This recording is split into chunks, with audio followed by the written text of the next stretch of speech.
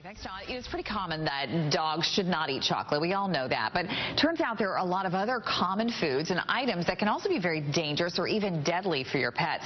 Joining us this morning is emergency veterinarian Dr. Heather Loenser. She's joining us this morning. She is with the American Animal Hospital Association. Great to have you here. Thank you for having me. And you're actually in town because you're getting a big award today. Is that right? Tell me about that. I got an Excellence in Journalism Award, actually, from the American Pet Products Association. So I'll be at Global Pet Expo, which is a blast. Lots of great things there.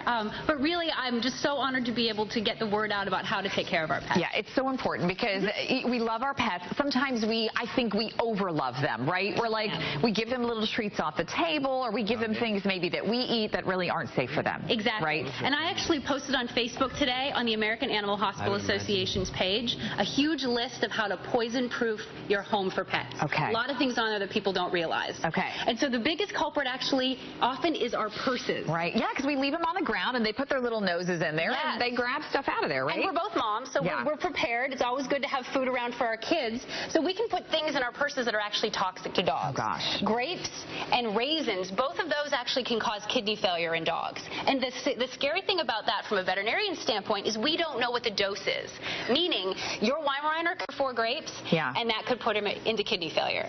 You did mention the chocolate. Chocolate, right. Keynote here is the darker the chocolate, the more toxic it is to the smaller dogs. Don't worry about white chocolate, but the really nice stuff, toxic. Our dog ate an entire bag of Halloween Snickers one time. I bet that turned out okay.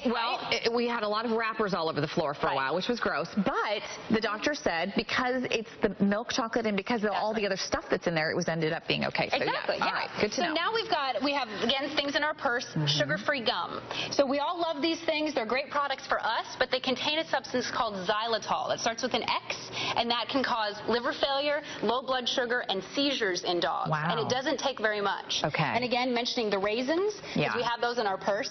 And then all of our pain medicine.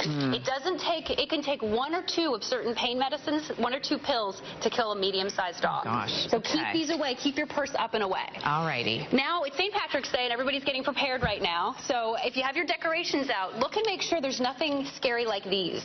Cats and dogs like to chew and swallow things that look like strings. Yeah. And these will actually tie intestines up in knots. Okay. And then we have emergency surgery. Yeah, that's not good. Glow sticks, believe it or not, cats love to chew on them. And if they bite into them, it's like us eating a jalapeno pepper. It burns their mouth. Oh, boy. Shamrock plants are adorable. They are cute. Clover. Yeah.